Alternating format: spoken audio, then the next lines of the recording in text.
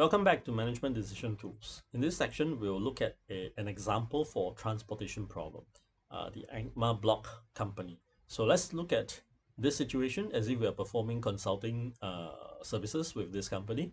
So the company has orders for 80 tons of concrete blocks. Now, you have to imagine in your mind, does this fit on the left-hand side?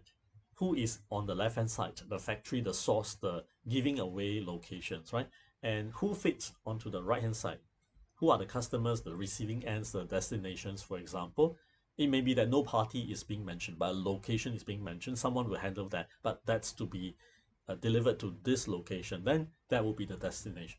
And also you must make sure along the way to listen for the SKU. Remember, what is that single item being transported? Do we have that? Is it clearly identified?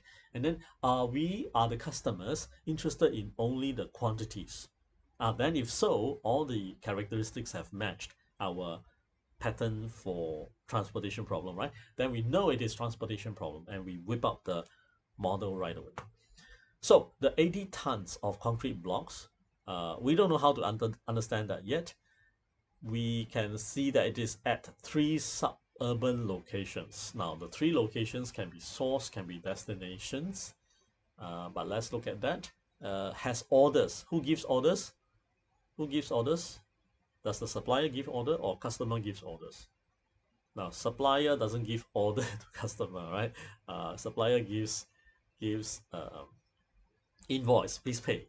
Customer gives orders to suppliers and demands for this kind or this quantity of goods. So it means that the company here, Angma Block, has customers ordering 80 tons of concrete blocks. Now, concrete blocks, those are huge, I don't know, 1 ton, 2 ton concrete blocks, very, very heavy, at 3 locations. So the 3 locations will have to be interpreted as customers. So in our mind, we should place them on the right side.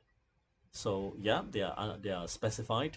In fact, they have demands for clearly 25 tons, 45 and 10 tons. So we know D1, D2, D3, the demands are clearly stated. Angma has 2 plants. See that? New players coming in and we have the left-hand side unfilled. So we try, right? We see if it still makes sense. Suppose if the 2 plants, the factories producing the the concrete blocks are to be the 2 sources on the left, each of which can produce 50 tons per week. Notice the time period per week, and we said that earlier on in our previous discussion that for the transportation template to be applied, we need a bounded time to talk about the capacity, because if you do not have a bounded time, then if you have infinite time, basically any capacity will be fulfilled, right? Yeah, so and the demand needs to be for a certain period of time, because the demand will grow if your company is doing well, and it should. So for 1 week, so our planning is for 1 week, but that per week data is just held on the background. We know that this is to be executed over a week, not a day, not an hour, right? So just hold it in the background to know that all the numbers referred to are on a per week basis, and that's all. But we need this notion of per week, right? Now, each of which can produce 50 tons. So S1, S2 equal to 50. So great, we have all the numbers on left and right side. Now we need to see if we can get from the question the CIJs, the costs of delivering 1 ton from factory 1, plant 1 to each of the customer. And indeed, we have delivery cost per ton. It is on a unit variable cost basis, variable based on the quantities delivered, the tonnage delivered. So great, we have all the CIJs. We have the D1s, D2s, the S1, S2s.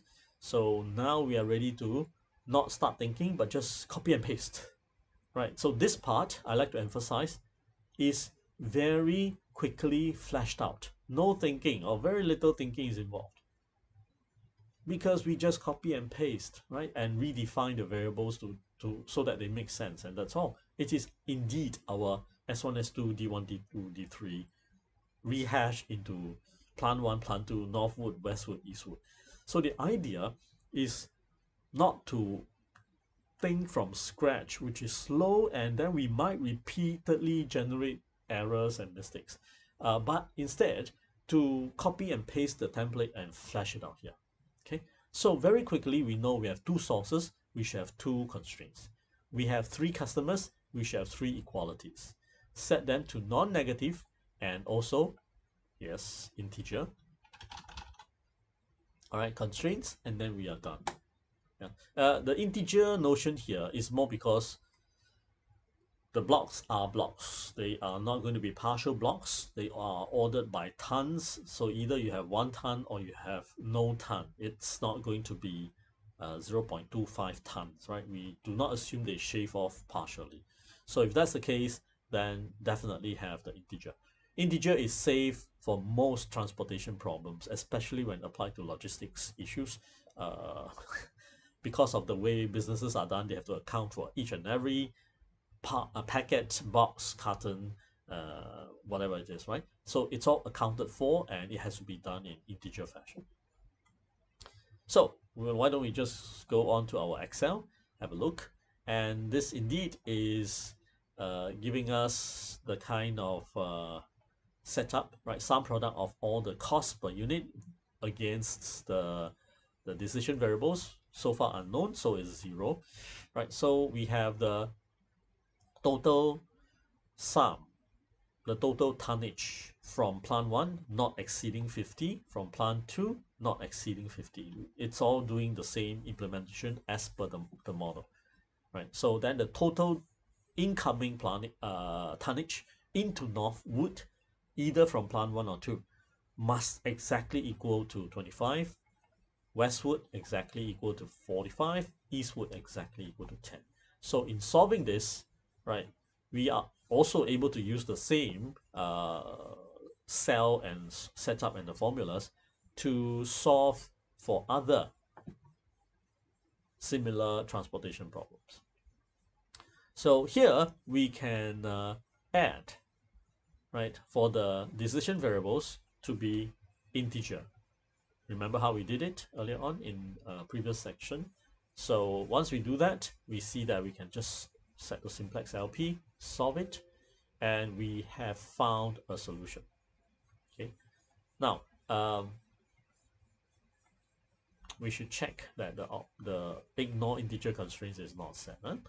Once we do that, we find that we have an integer solution, and this solution is like that. So what does it say? It says, well, as a scheduler for this factory, for ANCMA, we know that we will send out 5 tons from plant 1 to Northwood, 20 tons the rest from plant 2 to Northwood. In so doing, we satisfy 25 tons to Northwood.